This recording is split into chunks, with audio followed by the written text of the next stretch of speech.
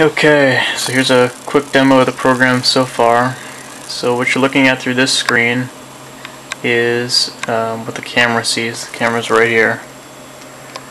And through the screen next to it there, you're seeing everything that it sees as different. So I'm going to hit spacebar, and what it's going to do is take the first 60 frames it sees and make a background from it. And then anything it sees that it thinks is different from the background will show up on that screen.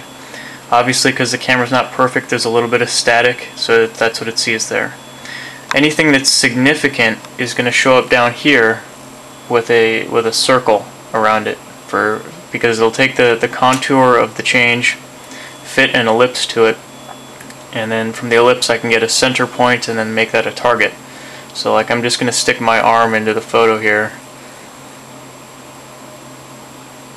and you can see that it distinguishes me from the background and puts a circle around it that's roughly the shape of that, so I can put my whole arm in it, and it'll take the whole contour and put an ellipse around it the best it can. See, that's what it looks like in the difference thing there. See, if I take it back out now, there's no target anymore. So that works pretty good.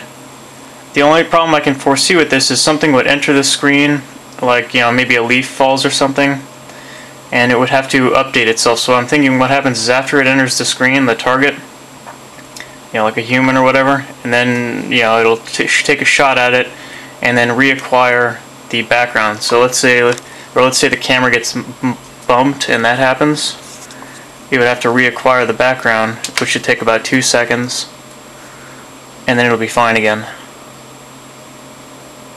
So there you go.